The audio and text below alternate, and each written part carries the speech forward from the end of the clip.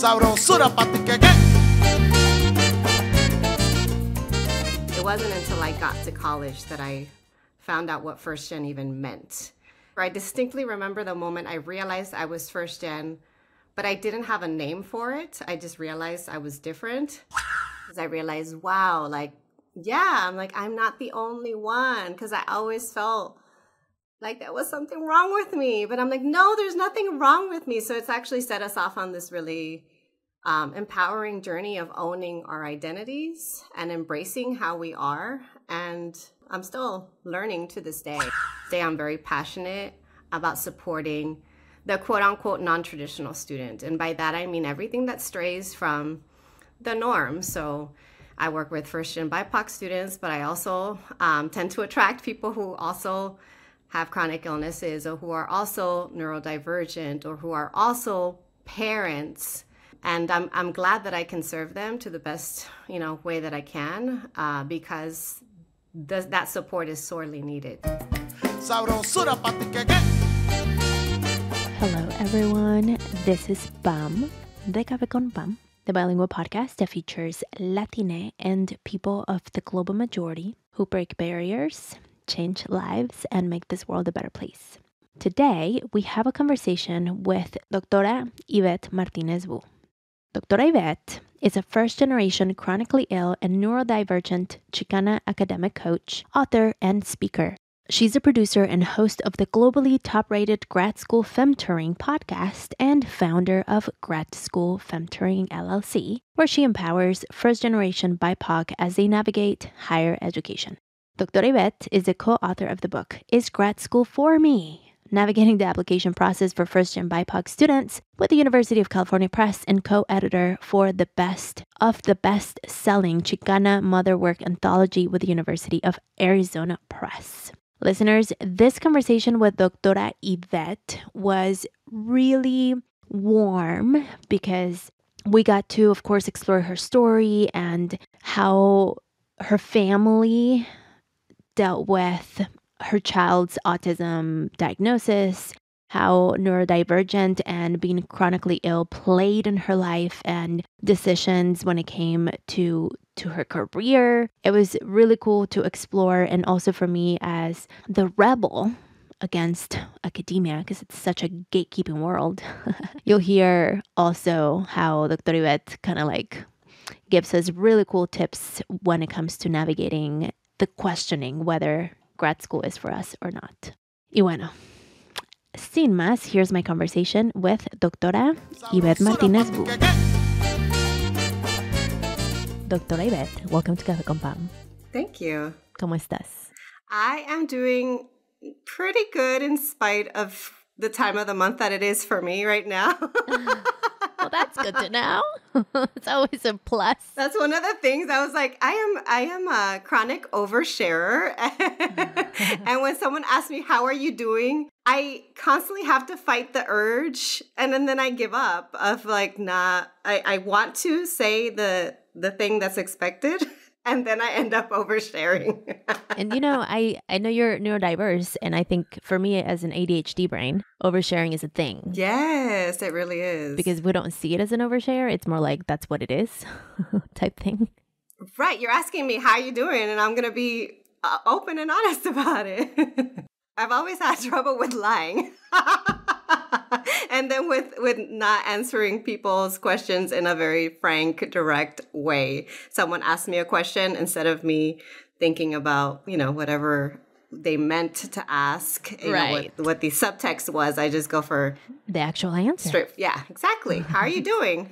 I am doing not bad. And what I find hilarious is when people are you actually give them how you're doing, this time, based on the time of the month. So I find it super comical when people don't know how to respond. I've had that as well. One too many times. Yeah, it's pretty funny. But back to your story. Tell us, what's your heritage? My heritage is I was born and raised in the Southern California area in the San Fernando Valley. I am a daughter of Mexican immigrants. So on my dad's side, he's from Hermosillo, Sonora.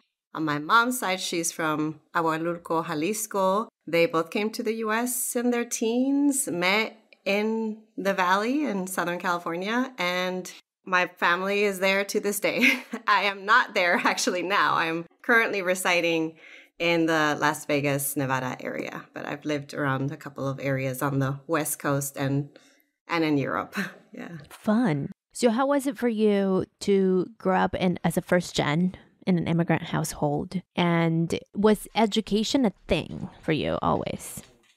Yeah, education was definitely a coping mechanism for me because, I grew up in a home that was not very stable. There was abuse in the household. And my father actually suddenly passed away when I was 12. He was 42. It was a sudden brain aneurysm. So young. Yes, he was really young. I'm like, ooh, I'm in my mid-30s. Well, as I get closer to the 40s, I'm like, oh no. And I'm a mom.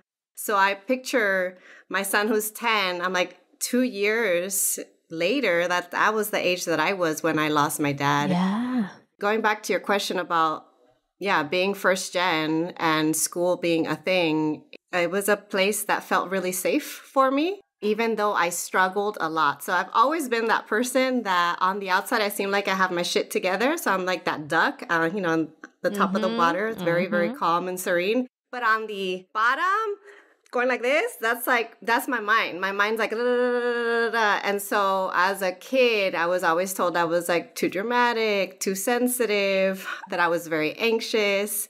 And so my coping strategy was perfectionism, people pleasing.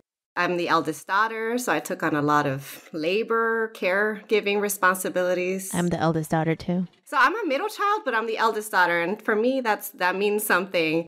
And that meant that, I took on a lot of responsibilities, had to quote unquote grow up quick. Mm-hmm. And that led to me being the first in my family to move out of the home, to go to college. And so it wasn't until I got to college that I found out what first gen even meant. I distinctly remember the moment I realized I was first gen, but I didn't have a name for it. I just realized I was different, was when I went and met my roommate when I stayed at the dorms at UCLA. And my roommate had parents who had gone to college and who had careers. They were lawyers, doctors. And they were asking me where my family was and what my family did. And I awkwardly said, well, my mom just dropped me off and said, vaya con Dios. Sí, claro. And my dad he's dead. And I just would always awkwardly answer that question when people would ask me, what do your parents do for a living? I'm like, well, my mom sells veladoras and my dad's not around. That was the moment that I realized I was first gen. And then in participating in first gen programs, I was able to articulate that experience a little bit better. Yeah. I want to backtrack a little and talk about that 12-year-old Yvette at the time. How did you deal with the loss of your father at that age? You know what? It hit all of us very hard. I'm one of 6 kids. So I mentioned I'm the middle child. So I'm the third born out of 6. It hit us all very hard, all very different. I guess in retrospect, I'm thinking I was very lucky that I had people to watch out for me, because even though I was at a very critical formative age, I did have a counselor in middle school, Mr. Leandro. I have a very, very bad memory, but there are some key figures that I'll never forget in my life. Mr. Leandro was the one that recommended that I seek support and therapy and signed me up for a grief group. And that was when I realized in middle school, I started going to these weekly meetings with other youth who, like me, had lost loved ones. So I met other kids my age who had lost their siblings. I remember meeting a kid my age who had lost everyone in his family. He was the only survivor of a car crash. Oh my gosh. Yeah, and that just stayed with me, which kind of led me to dealing with some other issues of constantly feeling like my issues were not enough, because I would compare myself and say, well, it's not as bad as so-and-so. Now I know to honor where I'm at and, whatever it is that's hurting me, and not to compare. That was really, really helpful, having the support of the community, of teachers, of counselors, and of course, having a really strong mom. My mom, she's been the sole provider, has her own business. She has actually taught me a good amount about entrepreneurship, having made that leap just a couple years ago. through her support, that's how we all kind of have made it work to this day. But that's not to say that it's not still a wound that a lot of us carry, like my siblings and I carry. I've had a lot of time in therapy. I've been going to therapy since I was 12. So I've had, 20 plus years of therapy to process it. And I know that's not the case for everyone else in my family, unfortunately. Yeah. Were there any conversation inside the home happening, or did you mainly deal with this with your therapist, counselor, grief group? I think primarily in the grief group and with friends, with close friends. In the home, it was survival mode. So my mom was just focusing on getting us to survive, keeping a roof on top of our heads, feeding us. And with my siblings, I wish I could say that we had these open and honest conversations. But like I said, earlier, it was and continues to be an open wound for some of my relatives. So I know I just don't bring it up because it can still be a touchy subject. But when I talk about it, when I talk about my dad or about other kind of formative moments or other losses in our family, I to this day have a therapist. So I mostly process these things through close friendships, some of my soul sisters, and through therapy, through my therapist. For sure. So important. How do you think your family members that didn't have access to therapy deal with it? Is it like lo ponemos abajo de la alfombra and just don't talk about it? Sí. Muchas cosas son así. And that's why I am a little bit of a socially awkward person in the family, because I have done things a little bit differently. I do like to be open and honest and bring up certain conversations. I think that my siblings have done the best that they can in light of their circumstances. So my eldest brother, he actually was the first to go to college, but he didn't finish. Why didn't he finish? Because he was first gen too, and he felt that immense responsibility of financially providing as the eldest son and worked multiple jobs at the time. And so he pursued, going straight to a career. So like he now has a career in real estate and other things that he does on the side. I have another older brother, similarly, went straight to the workforce. But they now have families and lives of their own, and they seem to be doing as best as they can in light of their circumstances. So I don't want to say that, I don't know what they've done to process it on their own. Maybe they go to therapy and haven't told me. Who knows? For sure. I mean, everyone copes in the ways that their capacity allows, and yeah. So for you as the eldest daughter, middle child, how was it for you to witness perhaps your older brother who went to college and then because of expectations, because of internal narratives, whatever it is, he didn't finish? Was that a catalyst for you to be like, okay, I'm a finish? In some ways, yes. In other ways, sometimes I would forget. That my eldest brother went because it felt like such a new experience and I wasn't so close to him that I could seek out advice. So I never went to him to be like, how did it go? How did you navigate financial aid? How did you do this? Everything I felt like I was on my own. And it's really interesting too, because there's been, out of the 6, 3 of us that have gone to college, 2 of us that have finished, and all of us ended up going to UCLA. So my baby brother, and he's not a baby, he was born in 2000, so he's in his 20s now. Yeah. But my youngest brother recently graduated from UCLA as well. And it's interesting because I would constantly be like, hey, I'm here if you need any advice, if I can help you in any way. And he also, in many ways, did it on his own, like rarely sought out help or advice. But yeah, I think in the back of my head, I did have it in me that, okay, I do want to finish. It wasn't necessarily to finish what my eldest brother wasn't able to, but I've always had this strong, I don't know how to describe this trait, but if you get an idea in my head, I will do it. It's just one of those things. I always say I'm a doer. Do not get an idea in my head. No matter how crazy, how wild, how whatever, I will do it. I got an idea to move abroad to Portugal. And then 6 months later, I was there. So it's just, these are some things about me. It's like, if you get an idea in my head, I will do it. And so I had this idea since my youth, I'm going to go to college. I didn't know what college was. It just seemed the thing that people did to get out of poverty. And so I was like, I'm going to go to college. I'm going to go to college. And I was so set on it that there was no stopping me. What's your undergrad in? English, literature, and theater minor. I actually was involved in theater acting, and stage managing for many years up until from fourth grade, actually, every year until my junior year of college. Wow. Yeah. It's wild to me now because if I think about how long has it been? It might be like 15 years or more since I stopped doing theater. And so it feels like it was such a long time ago, but it was also such a big part of my life at the time. Mm-hmm. And the reason I stopped is because I realized or made the decision that I wasn't going to pursue that as a career. And in my head, what was the next best thing? At the time, I was introduced to undergraduate research. And my professors thought that I'd make a good professor, and that set me off on a professorial track, which ultimately I did not end up doing. But that's a whole other conversation. Mm-hmm. And that's actually why I do what I do now. Like that kind of ties into why I'm an academic coach now. For sure.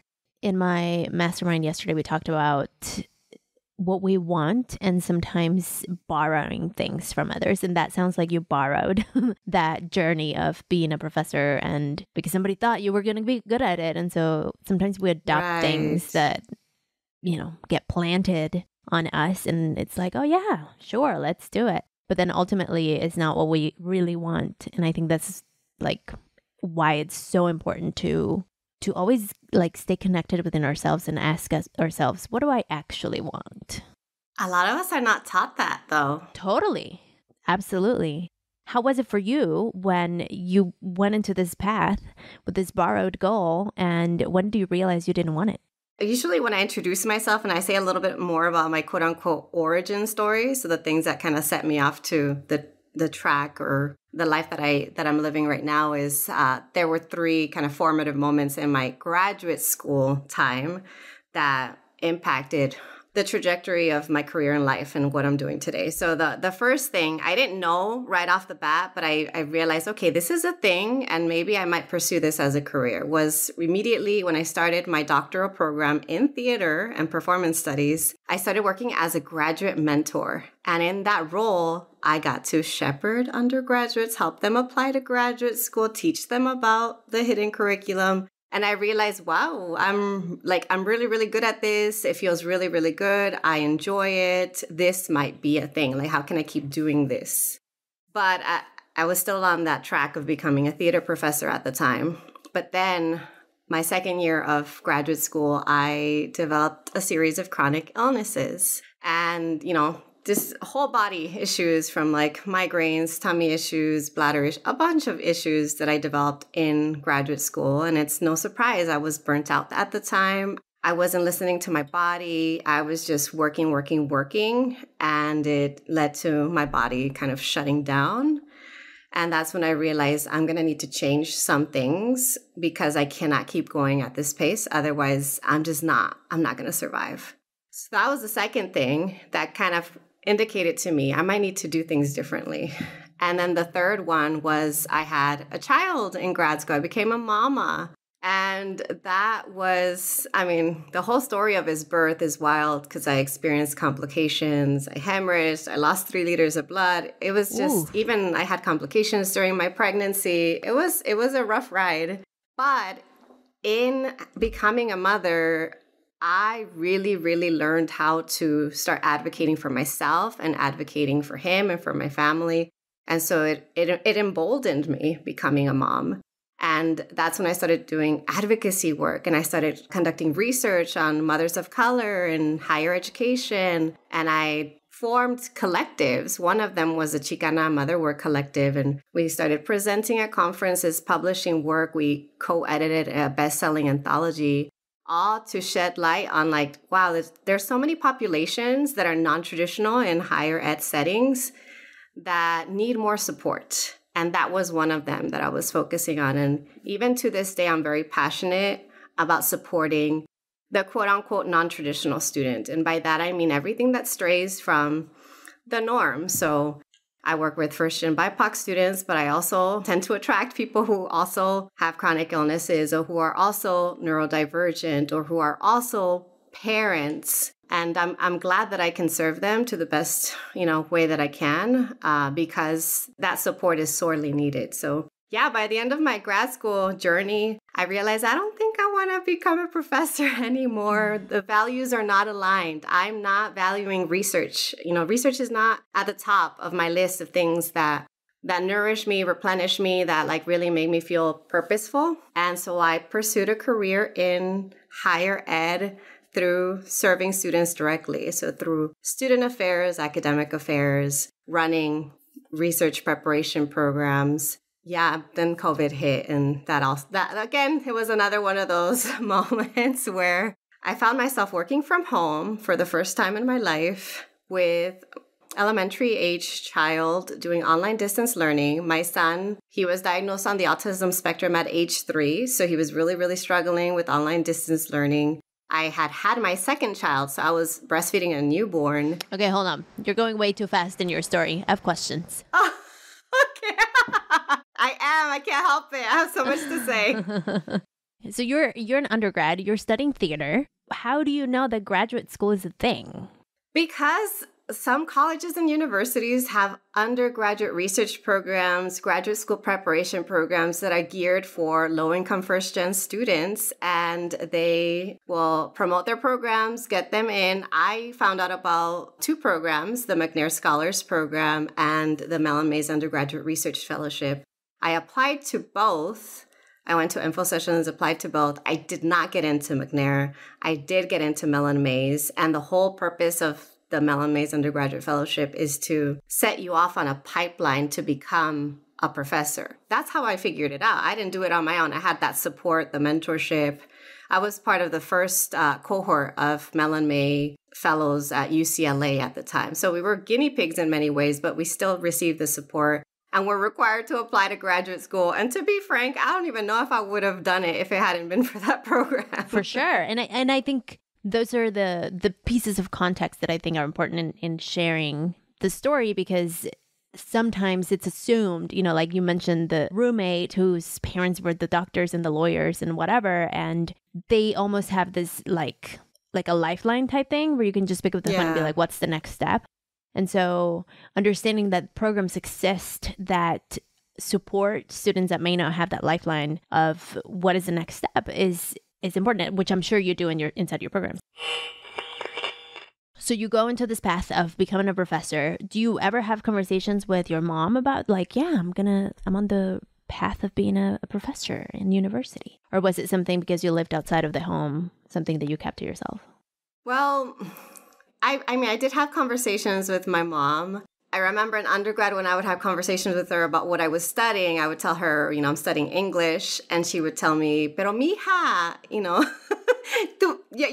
speak really good English. Like, why are you studying English? And then when I told her that I wanted to become a professor and that I needed to continue on and get a PhD, once again, it was like, but why can't you just get a job right after you graduate? You're the first to finish. Like, why not get a job? And so she didn't understand the concept of what a doctoral degree even meant. I wasn't until I finished and then got my first job out of the PhD that she started to just show me off to everybody. Like, mira, that's my daughter. Ella es doctora. But even to this day, I don't think she 100% understands what I do and how I do it. She knows that I now run my own business, set my own hours, work with clients. But it's very different from her business. That's more of like a product-based business, and it's a brick and mortar shop. Yeah. Totally. Okay, let's take a quick coffee break and then we'll fast forward. Okay, so Dr. Yvette, do you drink coffee? I do. I do. And I say it with like a little bit of a hesitation because a lot of people that have similar conditions as me in terms of chronic illnesses are not able to. So I'm so grateful that I can drink coffee now, but I don't know at what point that might change because in some years past, I couldn't drink coffee. My stomach couldn't handle it. But right now I can, yes, and I do enjoy it. How do you drink your coffee? Pour over with a funnel. I'm very simple. I am I have friends who are coffee connoisseurs or they call themselves coffee snobs. Mm-hmm. I am not one of them. So part of me is like almost ashamed. Like I just drink basic coffee. No shame. You can drink diner coffee and it's fine. We're not going to judge you. I just buy whatever I can find at Costco. I do grind my beans and yeah, so at least I do that. Yeah. Coffee is a very interesting world because there's levels of coffee snobbiness. Yeah. Me being someone who's been in that world, there's levels. Some people might consider me a coffee snob, but I'm actually not, because I know people that are literally to a point where they would even roast their own beans because they don't trust the process of roasting and even like the heart, like it's a whole thing. So no what? Shame. Yeah. It's fascinating. Yeah, I'm very, very far away from that. And it's funny because I'm not sensitive to caffeine in the way that some people are. Some people get jittery. I can drink caffeine at any time of day. Instead of it winding me up, it chills me out. So nice. Wow. I wish. You might find me drinking coffee, at 8:00 at night, no problem. Yeah. That's awesome. My cutoff is, I've been pushing it a little. It used to be 1:00. Now it's like 3 p.m., but that's like way pushing it. Yeah. I'm probably going to have some coffee after we're done with this. Ooh, I love that. I love that. A mi salud. Cheers. Yeah. Do you have a favorite coffee shop that you visit that you want to give a shout out to? I don't, but I want to ask the listeners that if anyone is based in the Las Vegas area to send me your recs, because I just moved here 4 months ago. So I'm on the lookout for any good coffee shops, local owned coffee shops. Yeah. Yeah. We can ask Fabi from Latino School Lunch. He's from Las Vegas. Oh, I might need to sneak into the DMs and ask. Yeah. He travels a ton, but he took me to a coffee shop. I met up with him a long time ago. We met at Public Us, and it's a coffee shop on Fremont and Maryland Parkway, South Maryland Parkway. Okay, so downtown. Public Us. Mm-hmm. Coffee. I'm going to check it out and report back. Yeah. It'll give me a reason to send you a message, to stay in touch. Yeah, let me know, please. It was a really cool place, and that's a place I met up with them both when Babelito was still in Vegas, probably twice. We met at that coffee shop, once or twice, for sure. So let us know what you think. Yeah, thank you for that rec. Yeah, I didn't expect it. I was like, hopefully a listener will message me, but that's even better. Look at Pam coming through. You know what? I'll probably go this weekend. I've got family coming over tomorrow, staying through the weekend, and I'll bring that up as a rec. I even see there's a vegetarian option. Okay, yeah, good. They're really cool. Let me know. Tag me on Instagram and I'll. Okay. Yeah. Okay, let's get back to the show. Hola, Vanis. By the way, if you are enjoying this conversation and you want to keep talking about it, if you have some comments and maybe some questions that you have, follow me on social media and let's keep that conversation going. This is your reminder to screenshot and tag me at Café con Pan Podcast on Instagram and Facebook. And let's keep talking about it. Tell me what's resonating. Tell me what isn't. Tell me, what do you wish I asked the guest? This is your chance. And if you're on TikTok, I'm at Café con Pan Pod as well. Let's stay connected.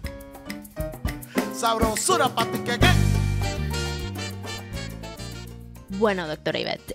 So you're on this path, this borrowed path of becoming a professor. You get the opportunity to work with students. You develop this autoimmune illness in grad school. You become a mom. When does your child diagnosis come in?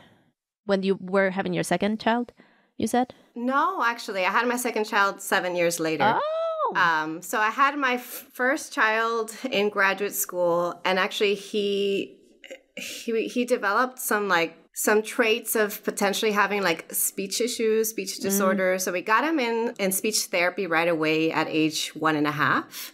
And then he continued on to receive services until pre-kinder, or until transitional kinder, I should say. So until age 5. But at age 3, we got him assessed and they, diagnosed him as being on the autism spectrum. And at the time, I didn't know much. I mean, he was 3. So this was 7 years ago. And I didn't know about the world of neurodivergence. I don't even think it was really a big thing that was spoken about on social media. It's not. It wasn't. And it was like this thing where we're like, we're so sorry. They hand you this packet of information. You're looking at this packet of information. You get so overwhelmed. You're like, oh my gosh, there's like, what is an IEP? And like, what is, this whole world of the regional center and working with therapists, occupational therapists, speech therapists, behavioral therapists, all the things. It was a lot. But I say but because that set me off on like, I'm going to need to advocate for my child from here on out. As the more I learned about autism, the more I realized, the more I learned about just neurodivergence in general. And I realized, oh shit, like my husband checks all the boxes. So he right away was like, I see myself in my son. Like that's the way he is the way I was as a kid. And it was a big light bulb moment for him. And then for me, I realized, you know what? Like there's other things like high sensitivity is a big, big thing for me. So reading the book, The Highly Sensitive Person by Elaine Aron changed my life because I realized, wow. Like, great book. Yeah, I'm like, I'm not the only one because I always felt like there was something wrong with me. But I'm like, no, there's nothing wrong with me. So it's actually set us off on this really empowering journey of owning our identities and embracing how we are. And I'm still learning to this day. I feel like that's another one of my like side interests is reading and learning about neurodivergence. So, I've got like books on my virtual shelf because I no longer read books. Physical books? No, I don't. I just listen to audiobooks or I have them as ebooks. I got rid of my entire collection of books. This was really, really hard when I moved to Portugal in 2021. Oh my gosh. Did you cry? I would have cried. A little bit. Not as much as you would think. As a like former academic, not as much as I know other people would cry. Yeah. But I'm that person, like, if you're not directly in front of me, I just forget you exist. So if my books are not directly in front of me, I forget I even had them. So it's that object permanence thing. Yeah. So how do you deal with ebooks then? Because to me, I can do audiobooks. I can do physical books. Ebooks, not a thing because they just literally because of that reason, they're like a thing of the past. If you're not in front of me, I'm not going to like read you. Oh, well, I have ebooks that I have saved on my computer and I listen to it in audiobook fashion. So I'm an auditory learner and that, kind of changed my life realizing that. I'm like, if only I had known this in grad school, I wouldn't have been struggling so much. I also have vision issues. Like my eyes get blurry. I get double vision. I'm getting new glasses actually with Prism. Hopefully that helps me with my being on the screen and reading all the time. Mm-hmm. But that's a thing. I just thought everybody struggled and I had to read things 3 times just to get it. But audiobooks have transformed my life. So I don't mind an ebook so long as I can actually usually like to scan information when I'm like going like, let me take a look at the table of contents, scan the information, see what I want to focus on. But in terms of actually sitting down and retaining information for extended periods of time, audiobooks all the way. That's the only way I finish books now. Because before I would always just like read something and then stop. And then like I just struggled with finishing books. It's a shame thing for me. Like I didn't read my first chapter book until I was in high school. And so I carried a lot of internalized shame growing up thinking that I was not smart because I couldn't finish books. Yeah. Whoa. And now I'm like a bookworm. All the time I've got something in my ear. For sure. Yeah. It's fascinating how the lived experience in our childhood shapes the way that we witness our whatever potential so-called success in adulthood, no? Right. Yeah. Yeah. I always think of whose voice am I hearing when there's a sense of shame within me for having accomplished or not, for not finishing something or for doing something halfway. I'm like, what voice am I hearing that's telling me, that's shaming me for this? Going back to grad school, your kid gets the diagnosis, you developed a chronic illness. What made you keep going and finish like up to your doctorate? if you had realized that you don't want to be a professor anymore? I still was on the fence. I'm not going to lie. I was still applying to academic jobs on the tenure track up until my last year of grad school. So I was still on the fence. I was still trying to seek security. And to me, pursuing the tenure track, potentially getting job security one day felt really, really safe. So I hadn't completely closed the door. It was ajar. And what helped me to keep going, sometimes I forget. Like, again, I have really bad all kinds of memory, really bad working memory, short-term, long-term memory. So sometimes I forget just how hard some parts of my grad school journey were. And then some things happen that trigger me. And then I realize, oh, right, that happened in grad school. So one thing that comes to mind is that my husband, we recently celebrated our 15-year wedding anniversary. And he was telling me, thank you. That's awesome. Thank you. That's a journey. It is.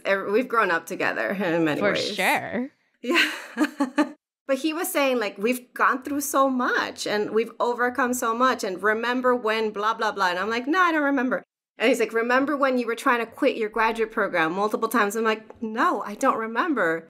And he's like, remember when you were struggling with severe postpartum depression? I'm like, yes, that I remember. And so what kept me going was my support systems. It was having a very supportive partner. It was having friends, you know, who became like my family, who met up with me for co-working sessions, for writing groups. It was really that, the community that I formed, my Chicana mother work, colegas, amigas, comadres. You know, I had another group that I was part of called the Mothers of Color in Academia, the UCLA. They also kept me going. So it's just like these different units of folks who helped to support me, who kept me going. That's awesome. I think that just shows the importance of having an ecosystem that supports you. Like, there's no such thing as self-made. Not at all. It's always with lifting hands that support us. Yes. And that's the thing. Now I'm more self-aware. I'm still working on it, but I'm self-aware enough to start to pinpoint when voices in my head are actually the voices of tenets of white supremacy, you know? And I think about whose voices in my head. Why am I a recovering perfectionist? Why was I even a perfectionist to begin with? Yes. Because, you know, yeah, I can say it comes from my dad and forcing me to do things perfectly. Otherwise, I'd get whooped. Or I could think, where did my dad get that from? Why was he so, you know, so set on doing things a certain way and looking a certain way around certain people? It's all rooted in patriarchy and white supremacy, sadly. 100%. So I'm an EFT practitioner. I don't know if you've heard of tapping. I have. I recently started getting into it, but I'm very, very new to it. Although I'm not going to lie. I've been that person that I'm like, I don't know. How can tapping actually do something? But you know what? It works. It's weird. I tell people it's weird. For sure. It does work. So there's different ways of tapping. I'm a clinical EFT practitioner, which means that I went to this like super extensive program to be able to support people as they process beliefs, and many times deep ones. And also I am trained in, it's just like the name sometimes that these things, I'm like, why do you call it something so weird? Like, but this other thing is called matrix reimprinting. And so it's another way of tapping that it's fascinating, because what we can do is we can explore the depth, basically in a nutshell. We can go into the depths of your mind and reprogram what we've believed. And we're able to get into the memories, even generationally. And so recently, and I've done a couple of these that are like, whoa, where to bring it back to your perfectionism. So client went back to talk to younger her who had this belief around, let's say, I'm shifting this for confidentiality, but let's say perfectionism. And so when we asked younger self, what do you need? She said, I need my dad. And so then when we brought dad, then dad was like, no, I'm not ready to have this conversation to tell her that I'm proud of her, because I need my dad to tell me that I'm proud of me. And so we brought grandpa. Like, it was this like series of like generations that were in the room, in this like room in the mind of the client, where we got to also bring in younger dad, whom had a conversation with his dad, grandpa, whom finally told him that he was proud of him. And so when grandfather was able to tell dad, little young dad, that he was proud of him, then dad, little dad, to big dad, they like were able to reconcile that part of himself. And so then he finally was able to tell his daughter that he was proud of her. Isn't that wild? Yeah. So what is that called? You said it's called matrix reimprinting. So the idea is that you reimprint what's in the matrix. It's really cool. Interesting. Yeah. You know, it's funny because I've been like on this path of my work is a quote unquote academic coach because I don't, for lack of a better word, I don't know what else to call myself. And I support people in navigating the grad school admissions process, applying, going through essays, things like that. But I also support people with productivity skills, time management, all that, like what I call sustainable productivity. And it's funny because it's stuff that I'm like practicing in my day-to-day life, but a good portion of that work is personal growth and well-being oriented work. So it's healing work. And yes. I'm like, oh shit, like I need to work on my healing to better serve the people that I'm serving. For sure. It's only been recently that I've been intentionally pursuing my healing outside of the Western medical industrial complex. Totally. Yeah. It's really cool. And it's one of those things that when you get into it, it's like, oh, I have a client that's like, you didn't tell me that this was never ending. And I'm like, well, you wanted to get into it. I never said it was going to end at some point. There's layers to this. Yes. Doctora Yvette, so how did you start your business? So you've given us a little hint of what you do now, but tell me like more about who is it for? Who comes to you? At what point in their life do they reach out? Is this something that people search for, or is it more like you stumble upon them because you know they need you, but they may not know they need you? Yeah, so right now, my clientele is a mix of undergraduates and graduate students who all self-identify as first-gen BIPOC in some way. The undergraduates who are my clients, I've actually attracted them through their scholarship programs who have hired me.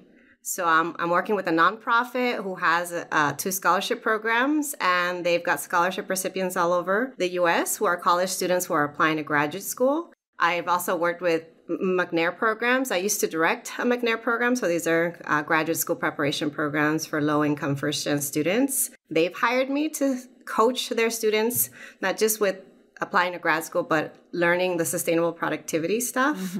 So offering goal setting, time management, self-care workshops to their students. So that's for the undergraduate clientele. It's more B2B.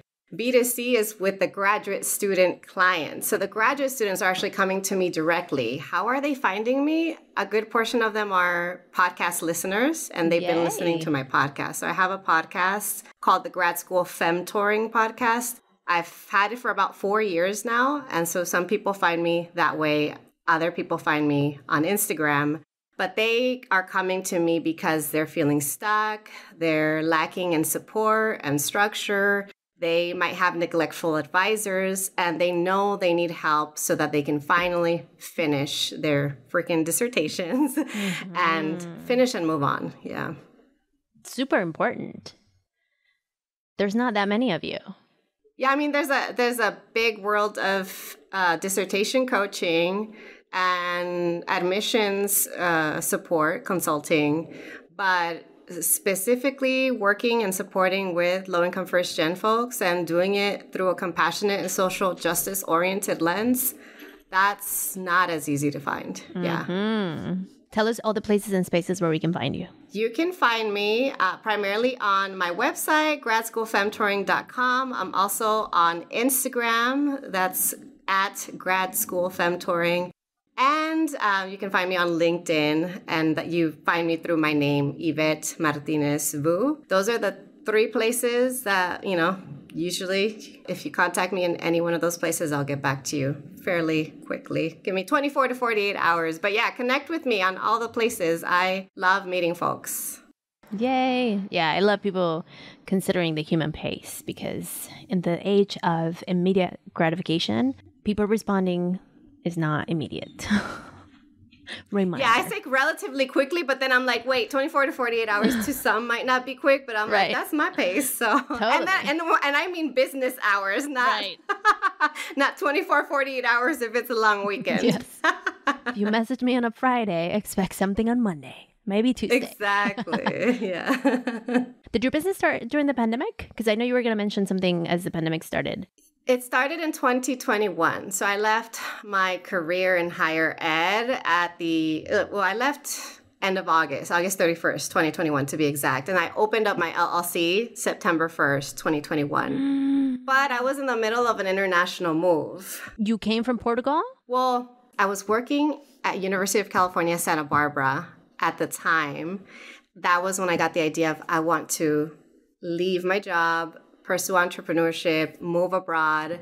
And so I started both of those things at the same time. I left my job and then was pursuing both. Landed in Portugal December 2021, stayed there for a year and a half, then moved back. So I moved back this year, actually, just a few months ago in July.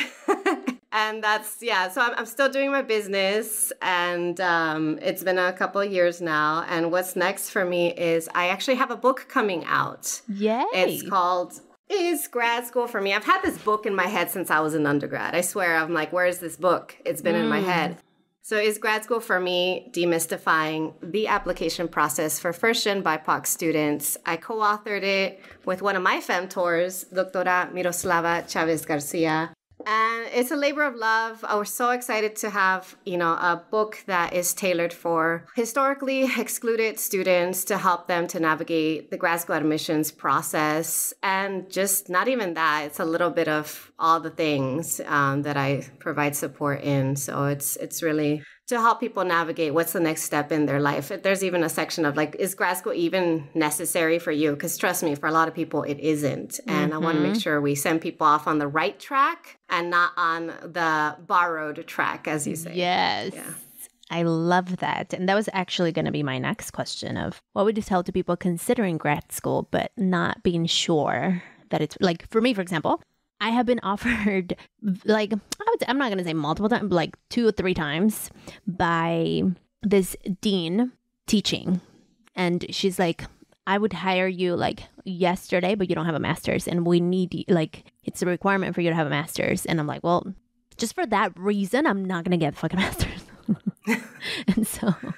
That's gatekeeping. Yeah. Very much so. Because I'm like, if you already know my skill, like, what problem is there that I don't have the degree? Yeah. I mean, that's the thing with there is this this emphasis on like the over credentialing people. Mm-hmm. A lot of times we don't necessarily need to pursue degrees to do the work that we do. That's the same thing with like licensing. I have a lot of mixed thoughts about licensing and about the field of coaching potentially becoming a field that, like therapy, requires a license one day. Mm-hmm. My take on grad school is there's a lot of reasons to not go. I can name a dozen reasons to not go. But for me, I usually stick to 2 main reasons to go. So if you fit one of these 2 reasons, you might want to go. So the first one is if you absolutely need it to advance in your career. If you know you're like, I have always wanted to teach, I can't imagine not teaching, I have to do it, and you have that hurdle of you're not allowed to pursue X because you don't have this degree, then do it. The second reason is some of us are lifelong learners and we have this itch, and it's this itch in the back of our head of like, I want to do it, I want to do it, I want to do it. And you know that if you don't do it one day, you're always going to live with that regret, then do it. So those are the only 2 reasons. Anything else, my mama told me, my mentor told me, I don't know what to do after college. I'm trying to avoid paying my student loans. Borrowed reasons, right? Yeah, exactly. No, none of those. If it's intrinsic to you or if really is a hurdle that it's one of those things that's going to help you to get over a bump that's in your way, then yeah, pursue it. For sure. Thank you for that. I mean, I am a lifelong learner, and you don't need to go to grad school to be a lifelong learner either. But some folks are like, no, I really, really want to get that, whatever that degree is. Yeah. I don't care about the degree. I would get multiple bachelors, actually. Like, if I could, like, literally study all day, I would get an undergrad, and because to me, it doesn't matter. Like, I don't know. I would go back and study all the things, but not, like, I could care less about the title. I've gone back and forth, like in my own experience of like, maybe I shouldn't have been an English major. Maybe I should have been a sociology major or a psychology major or a Chicanic studies major or whatever, like all the things, because like you, I could just keep learning on and on and on and pursue multiple degrees. Yeah. But I don't want to. I no longer want to go back. I can keep learning on my own. Totally. Well, Dr. Yvette, thank you so much for coming to Café con Pam. Let's ask you the last few questions. Do you have a remedio that you want to share with us? Yeah, I do. I am a big fan, this is going to sound very Cali of me, of green smoothies. So my green smoothie is like 3/4 greens, any green of your choice, 1/4 fruit, any fruit of your choice. And make sure to add omega-3s. So add chia seeds, flax seeds, whatever seed of your choice. And water or almond milk or juice or whatever liquid you like. But for me, like consistently getting greens and omega-3s and hydrating. Hydrating is a big thing. As soon as I started hydrating more, one of my conditions, I have dysautonomia, and folks who have this condition need to drink more liquids and more salt and more electrolytes than most folks. So yeah, hydration, green smoothies. If you don't like green smoothies, just add some more greens. If it helps you, because I'm a big proponent of like everybody pursue whatever makes them feel good. But for me, anytime I start to feel unwell, I know that my smoothies help me. Nice. Thank you for that. Do you have a quote or mantra that you live by? I do. For as long as, probably as far back as undergrad, I've been saying this. I've been saying no means next. And recently I've started saying no means not yet. And this reminds me of one of my girlfriends reminded me the other day that for every 10 things you apply for, you might get one yes. So why say no to yourself? Why not just keep going? If it's a numbers game, don't be the one to say no to yourself. Keep going. If it doesn't work out this time, it doesn't mean it might not work out the next time. So that's a big one for me. I love that. And do you have a productivity tip, trick, or tool that you want to share with us? Yeah, but I have too many. I know. Like, can we pick one? I don't know. You know what? I'll tell you a tool that I've been kind of messing around with, that I've been having a lot of fun with. I love AI tools just in general. Since kind of recently, a bunch of people have started getting into AI, including myself. All in the last year, I've learned about a lot of different tools, and everybody talks about ChatGPT. I recently started messing around with this software called Descript. Are you familiar with it? I tried using the script, yes. Yeah, well, someone introduced me to it, and I was like, it didn't feel intuitive. Yeah. And then they showed me how to use it, and when they showed me how to use it, I was like, oh, I don't have to pay for Loom anymore for my instruction, because I record a lot of screen capture instructional videos for my clients. So I'm like, I can use it like Loom. I also generate transcripts every week for my podcast episodes. So I'm like, I can generate transcripts with it. And it just makes video editing super duper simple. So I guess right now I'm enjoying using Descript because it's multiple tools in one. And Descript recently acquired Squadcast. Then it's even a more kind of like all-in-one platform. I had Zachariah, one of the co-founders of Squadcast, on the show.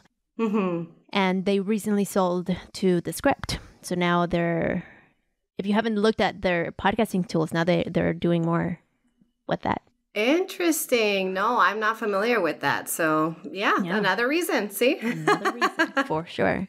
AI tools are really, really useful. Yeah. I've been using AI for about 5 years, maybe, because when I started podcasting, there wasn't a lot of anything, even including humans. Like I didn't have the bandwidth, the capacity, the capital to support me and the show. So I had to rely a lot in AI tools. And so seeing the growth of artificial intelligence in the world has been super cool to witness, and seeing it being adopted by multiple industries, by various individuals is super fun. We're in the age of the robots. Although you still need the human touch. So I'm a big fan of AI. And I also know that, if you learn how to use it, you're not going to get replaced. There's always that fear that people have. But I'm all for embrace it, use it in ways that feel right to you. Create your own policies around how you're going to use these tools. But why not? If they're there, don't be afraid. Try it out. And if you don't like it the first time, maybe try it out a second time. Because I mentioned I didn't like this script at first. And then I gave it another chance. And now I'm liking it. Yay. That's awesome. Well, Dr. Yvette, thank you so much for coming to Café con Pam. Stay shining. Sabrosura pa' ti que